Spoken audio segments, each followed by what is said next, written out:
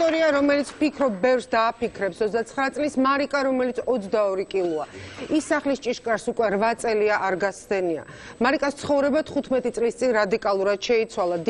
დიაგნოზი ანორექსია, ბულიმია კი მომდევნო ეტაპი. გოდერძი ჩარაშია, ნახა და ჩავიდა ეს ქალბატონი. ნახა ეს ქალბატონი. მე მინდოდა გამოსულიყავი თავიდან მოდელიური. მე გადაწყვეტე ქართული ცეკვებზე მევლო. დავდიოდი დიპლომიც მაქვს, დავამთავრე, მაგრამ მინდოდა ბოლომდე გავყოლილიყავი. მაგრამ მე ამოვიჭერი ისა გლანდები მქონდა და დამიჩირქდა. და 14 წლის ავიყავი, რომ ამომაჭრეს. ეს ინტერვიუ სულ რამდენიმე წუთი გაგრძელდა. მარიკამ საუბრის დროს მოულოდნელად გონება დაკარგა. მე მგონი დაიღალე შენ ხო? Tut vor. Marika.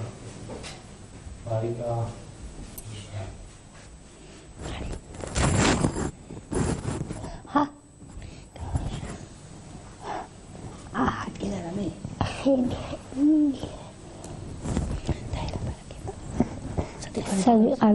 მისი დიაგნოზი ბულიმია ანორექსიაა. დაავადებას 15 წელია ებრძვის. ახლა ის 29 წლისაა და 22 კილოს იწონის. ახლა ვარ 22 კილო. უფრო ცოტა ყოფილ ხარ? კი, 17 კილო ყოფილი, ხან მადრა დამკვარქია და ისა ხან ვიცშები ხოლმე. რამდენი გინდა რომ იყო? ახლა 40 კილო მაინც ხომ ვიყო.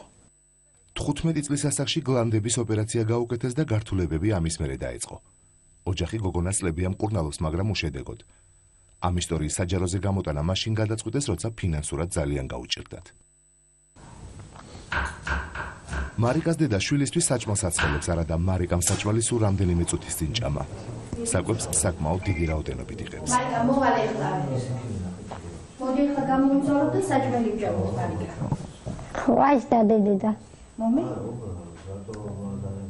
არავინ შემიჭამოს. გადაადგილება უჭირს. რაიმე. რამდენიმე ხნის წინ წაიქცა და მუხლები დაიზიანა. გადაადგილებაში ძირითადად დედა ეხმარება.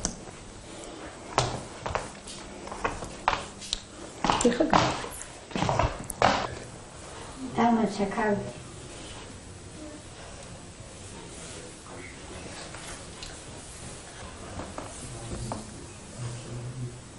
Vamos, Adriana. Egri ara, ასე. აი ასე.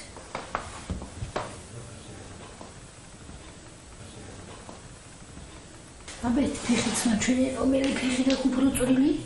ესა ხო? ეს მოტეხი. ეს ფეხია ყველაზე ძალიან წვრილი. ყველაზე რა ფაქტიობს ორი ფეხი ეკვეთი ხო? 10 სანტიმეტრით მოკლე აქვს მეორე ფეხი. მოდი გავიხაროთ ესა და ჩავიწოთ მეორე როლინგი? დაიცეთ ჩავიწოთ.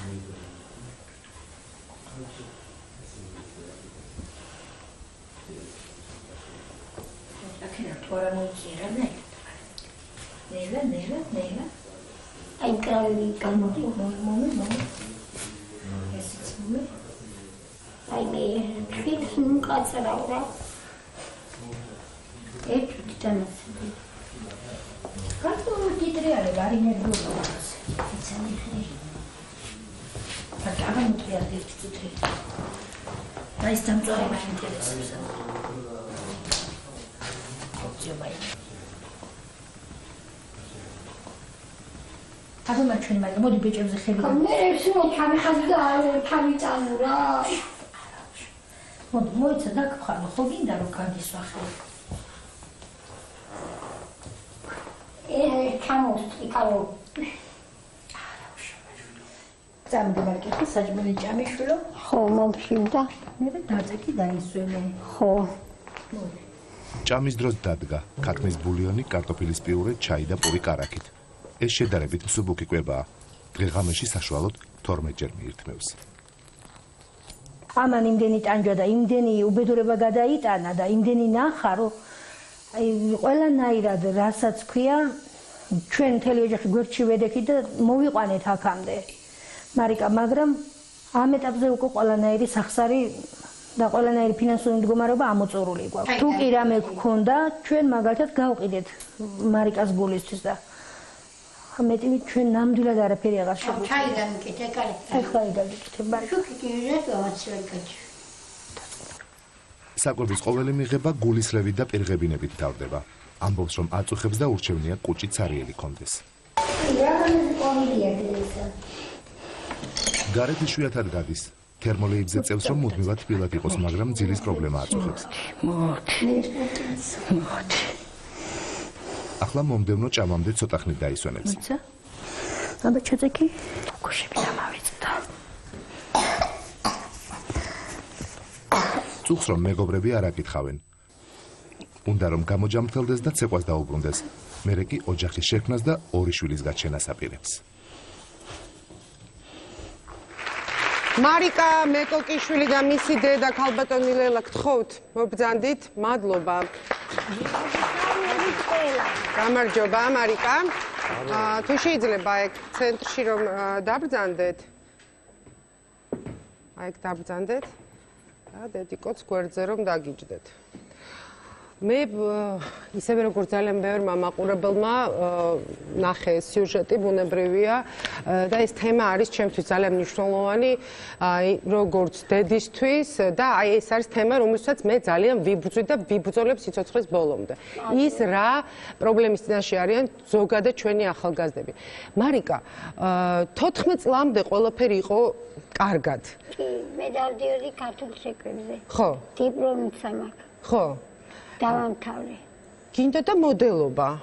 მაშინ რამდენ სიწოვიდი? მაშინ არ თავიდან მინდოდა მოდელობა და ეხლა აღარ. ეხლა აღარ. ქართული შეკვები გადავწყვეტე და დავამთავრე. ხო. ქართული შეკვები. იცი რა მაინტერესებს? როდესაც თქვენ დადიოდით ცეკვაზე, ეს იყო 14 წლის, მოკედი ის პერიოდი, მაშინ რამდენ კილოს იწონიდით? ცეკვის დროს? ხო, 14 წლამდე. 45-46. აჰა, 45-46. რა მომენტში უკვე თქვენ მოგინდათ მოდელობა? აი დაახლოებით იგივე დროს? სამ ცეკვაზე ვივიდი, მაშინ მინდოდა მოდელობა. თქვენ დიეტობდით, თავს იკავებდით. აბა რა მოხდა 14 წლის შემდეგ? გადავიფიქრე. ქართული ცეკვა მესჩი. ხო. დედას ძალიან მიყვარს შალახო. აჭარული. და ისეთი მაგარი ფოტოებია მე ვნახე. დედას მინდა ვკითხო, რა მოხდა? ეს ყველაფერი დაიწყო გლანდების ოპერაციის შემდეგ. ამან გაიკეთა 15 წლის ასაკში გლანდების ოპერაცია და ყველაფერი მოყვა ამას, დაერღვა ფუნქცია. 10 დღე და ღამე საერთოდ არ მიუღია საკვები არანაირი. შემდეგ პატარა ულუფა რომ მიირთვა, თვითნებურად დაწოლილს უკან ამოუვიდა. აი პატარა დოზით, აი ნუ 1-2 ლუკმის ტოლი. მეორე კვებაზეც ასე დაემართა, მესამეზე ასე გრძელდებოდა 3-4 დღის განმავლობაში. ჩვენ ვიფიქრეთ 10 დღე და ღამე ამან რო არ მიიღო საკვები ორგანიზმმა, შეიძლება კუჭი აქვს გაღიზიანებული და მივმართეთ კუჭნაწლავის ექიმს. კუჭნაწლავის ექიმთან რომ მივედით არმიანსკის საავადმყოფოში, გადაუღეს ყველანაირი ანალიზი გაუკეთეს, ისიც ზონდიც ჩააყლაპეს და მაშინ თქვეს რომ ნაწლავებზე აქვს გამონაყარი, რაც ნიშნავს დუოდენიტს. ამ დაავადებას ქვია ასე. წელიწად ნახევარი სულ ტყუილად გვატარა იმ ექიმმა, როცა არ იყო თავისი ავადმყოფი და ეს იყო სულ სხვანაირი ავადმყოფი და სხვა ექიმის მკურნალობის ქვეშ უნდა ყოფილიყო და ამ მომენტში უფრო და უფრო უღრმავდებოდა მარიკას მადამ ემატებოდა და ღებინება ემატებოდა. ბულემია. დიახ, შემდეგ გავიგეთ რომ ამას ჰქონდა ბულემია. ბულემია მარტო ბულემია არ ქონდა უკვე ანორექსიას ჩამოყალიბდა. კი ბატონო, ლაშა ავადმყოფობის ალბათ ოჯახში შემოსვლა და როდესაც ადამიანი აი თვალსა და ხელშვა ხედავთ რომ როგორ მდგომარეობაშია. თქვენი ოჯახისთვის ფინანსურად ეს არის ალბათ ძალიან მძიმე თემა. ძალიან მძიმეა, დიახ, ჩვენი ოჯახისთვისაც და ძალიან ძნელია დედისთვის, როცა შვილი შეხედავ არის ბრწყინავს, ენერგიით სავსე, ყველანაირად და უცებ თვალსა და ხელშუა დნება შენს თვალწინ და მიდის უფსრულისკენ. ეს არის მშობლისთვის ძალიან ძნელი და მე მინდა უბრალოდ მივმართო ეხლა ჩვენს მაყურებლებს, ვიდრე ეკა შემდეგ სტუმარს გამოაცხადებს, გულით მინდა მოგმართოთ ყველას.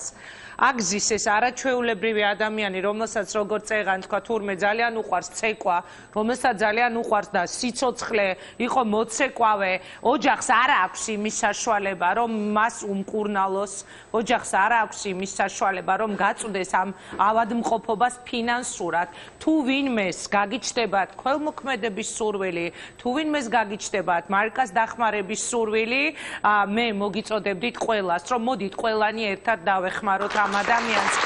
იმიტომ რომ ადამიანი, რომელსაც ძალიან უყვარს ცეკვა და არ შეუძლია და რომელსაც ძალიან უყვარს სიცოცხლე, მე მჯერა მარიკა, რომ უამრავი ჩვენი თანამოქალაქე, ვინც ახლა ამ გადაცემას უყურებს, გვერდით დაგიდგებათ. და გულით მინდა რომ ეს დავიჯერო. მე დარწმუნებული ვარ, რომ ჩვენ აუცილებლად გამოგვეხმაურებიან კეთილი ადამიანები, მე გავიკითხე, ეს განკურნებადია და ძალიან ბევრი არის ესეთი შემთხვევა. მე მინდა რომ ლაშა უჩავა, ექიმი ენდოკრინოლოგი მოვიწვიო ახლა სტუდიაში, ბატონო ლაშა, გამარჯობა, გთხოვთ დაბრძანდეთ. მოგესალმებით. მე მაინტერესებს დღეს ეს არის თუ არა პრობლემა საქართველოში ანორექსია. რამდენი შემთხვევა, ესეთი პრობლემით თუ მოდიან თქვენთან მშობლები? სამწუხაროდ ბოლო პერიოდის განმავლობაში ბევრად უფრო იმატა ესეთმა პაციენტებმა, ვიდრე ვთქვათ იყო გასული წლების განმავლობაში. და ეს არის მოზარდებში უფრო მეტად? ეს არის უფრო მოზარდებში, ანუ 90% ეს არის მოზარდ ასაკში, ანუ თინეიჯერულ ასაკში, ხოლო 10% შეიძლება შეგვხვდეს უკვე ზრდასრულ ასაკში და უპირატესად, რა თქმა უნდა, არის უფრო მდედრობითი სქესის წარმოადგენაში. მათ უნდათ მოდელობა, მათ უნდათ მოდელობა და ხშირად ყოფილა კიდეც შემთხვევა, ვთქვათ, მოსულა მოდელი, როგორც პაციენტი ჩვენთან, რომლის სხეულის მასის ინდექსი არის აბსოლუტურად იდეალური, ნორმალური, მაგრამ მას იმის გამო, რომ თავისი თავი არ მოსწონს და უნდა იყოს ბევრად უფრო გამხდარი, სურს კიდე დაიკლოს ეს თაობის პრობლემაა, ლაშა, თქვენ როგორ ფიქრობთ, ანუ აი მომავალი თაობის. ეხლა აქ შეხეთ თქვენ ახალგაზრდები და აწიეთ ხელი, რამდენი ხართ მძიმე დიეტაზე, ან რამდენს დაგიცავთ. ოღონდ მართლა, ჩვენ გვინდა უბრალოდ რომ მოგიწოდოთ, რომ ალბათ არც ერთი ძალიან მიხარია, მე უნდა ვთქვა, მე მქონია არა, მე მქონია ესეთი შემთხვევა, სულ თავდაპირველად, როდესაც ვიყავი 89 კილო, თვე და 10 დღე არ მიჭამია საჭმელი და ვიყავი ძალიან ცუდად ვიყავი, ძალიან უკუშედეგები მოყვა, ეს იყო ჩემს ახალგაზრდობა, ეს არ იყო ექიმის, ეს იყო ჩემი პირადი გადაწყვეტილება, 1 თვის და 10 დღის განმავლობაში კატასტროფული ტემპით დავიკელი, მაგრამ შემდეგ აისახა ჯანმრთელობაზე. ამიტომ გეკითხებით, მე ჩემ ისტორიას გიყვებით და ალბათ ექიმი უფრო განმარტო. მე ვარ როგორც უცომის გარეშე დიეტაზე ვარ. არა, მე ვამბობ სულ შიმშილზე. ეს არის სწორედ პრობლემა, რომ საქართველოში და არა მარტო საქართველოში 21 საუკუნე ზოგადად გამოცხადდა სიმსუქნის ეპიდემიად მსოფლიოში და დაახლოებით 40% მსოფლიო მოსახლეობის არის უკვე სიმსუქნით დაავადებული. და აი ამ დროს ძალიან ცუდია ის, რომ მიმართავენ სწორედ თვითნებურ დიეტებს, რასაც მივყავართ ბულემიამდე და ბულემია უკვე გადადის ანორექსიაში. საგანგაშო რაოდენობაა ეს ლაშა. ანუ ჩვენ გვინდა რომ ყველას მივმართოთ, რომ აი ახალგაზრდა თაობას არ გააკეთოთ, არ იფიქროთ ამაზე, არ იფიქროთ ექიმის გარეშე დიეტებზე, არ იფიქროთ ექიმის გარეშე ასეთ შიმშილობაზე, იმიტომ რომ სამწუხაროდ როგორც ამბობს თინეიჯერები. კი, ანუ სტუდიაშიც ახლა მე დარწმუნებული ვარ, ბევრი მიმართავს ესეთ დიეტებს, უბრალოდ ისინი თან ვერ აღიქვამენ, რომ ეს არის შიმშილი და გონიათ რომ ეს მათთვის არის სწორი ჯანსაღი. მინდა კითხოთ მარიკას შემთხვევაში. მე ვიცი რომ ეს არის განკურნებადი, ფსიქოლოგიური მომენტი, აქ არის ყველაზე მთავარი, ეს არის ფსიქოლოგიური პრობლემა, მაგრამ უნებრივია თქვენ ხართ ბევრად კომპეტენტური და რა ელის წინ, როგორ განიკურნება? მარიამს აუცილებლად ჭირდება სპეციალიზირებულ კლინიკაში მკურნალობა, რომელიც სამწუხაროდ საქართველოში არ არის და შესაბამისად მას აუცილებლად მოუწევს საზღვარგარეთ ესეთი კლინიკის მოძიება და შესაბამისად იქ მკურნალობა. ეს არის ცენტრალური გენეზის დაავადება, ეს არ არის ენდოკრინული პათოლოგია, ეს არის ესეც ქვია ანორექსია ნერვოზა, ანუ ცენტრალური ნერვული სისტემიდან რა ჯდება ეს მომდინარე და მკურნალობა საზღვარგარეთ? საკმაოდ ძვირადღირებული არის, ანუ დაახლოებით ეს შეიძლება იყოს 25-30 ევროს ფარგლებში, იქედან გამომდინარე, რომ ჭირდება მუდმივი მეთვალყურეობა ფსიქოთერაპევტების, ჭირდება ჩაკეტილი სივრცე ესეთ პაციენტებს, იმიტომ რომ აუცილებელი არის ამ დროს ტრანკვილიზატორების გამოყენება, რაცაც საბოლოო ჯამში მოსდევს გვერდითი ეფექტები სუიციდის მიდრეკილებამდე. თავარი არის ის, რომ განკურნებადია. თავარი არის ის, რომ არის დაეხმარეთ რა. ხალხო ასეთი დაავადება საქართველოში არ არსებობს ყოველ შემთხვევაში ასეთი გამოხატულებით ადამიანი 29 წლის ასაკში 22 კილოს იწონის და ჩამოვიდა იცით რატომ მას ჰქონდა იმედი და მას აქვს იმედი რომ დღეს ამ სტუდიიდან როდესაც მას ნახავენ და მოусმენენ ძალიან ბევრ ადამიანს გაუჩნდება მისი გვერდით დგომის სურვილი თურმე არის განკურნებადი როგორ თავარი რაც არის ასევე მარიამს სურს თვითონ განკურნება, იმიტომ რომ ანორექსიის დროს ძირითადი პრობლემა არის ის, რომ პაციენტს მიუხედავად იმისა, რომ ის მიდის ექიმთან და მიდის ექიმთან მშობლის ფსიქოლოგიურად არ არის. იქვე ყველაფერზე თანხმდება კაბინეტში, უბრალოდ კარს როგორც კი გაიხურავს, იქ უკვე ყველაფერი სრულდება. მე იმედი მაქვს, რომ ეს ჩვენ შევძლებთ ამ დახმარებას იმედის კვირა და აუცილებლად დაგვირეკავენ და ჩვენ მარიამს ალბათ გავამგზავრებთ საზღვარგარეთ. მარიკა, რა არის თქვენი ოცნება? აი რას ფიქრობთ, რას ხედავთ მომავალში? გამოგიამთელება. ბატონო? გამოგიამთელება. ძალიან დიდი მადლობა. ვუსურვოთ მარიკას, მის დედას, რომ ყველაფერი ძალიან მაგრად იყოს და მე უბრალოდ ეს რომ არ ვთქვა, იმიტომ რომ ეს თემა არის ჩემთვის ძალიან მნიშვნელოვანი. ძალიან ხშირი კონტაქტი მაქვს მოზარდებთან და აი თაობასთან, რომელიც არის დაავადებული იმით, რომ იყოს 42 კილო, 45 კილო და ასევე მინდა მივმართო დიზაინერებს, როდესაც გაივლი ვიტრინებთან. ძვირფასო მეგობრებო, აი ესეთი წელით ქვედა ბოლოები ეს არ არის ნორმა. მე უმეტესობა თქვენგანი თქვენ ხართ ჩემი მეგობრები და მე ძალიან კარგად გისურვებთ, მაგრამ დაფიქრდით და მოზარდებს მინდა მივმართო, მათ შორის ჩემს შვილს ანანო, რამდენიც გინაჭამე, მთავარია ბევრი ივარჯიშე. არანაირი ანორექსია, არანაირი ძალიან სიგახტე მეშენი არ მჭირდება, ძალიან კარგად გამოიყურები.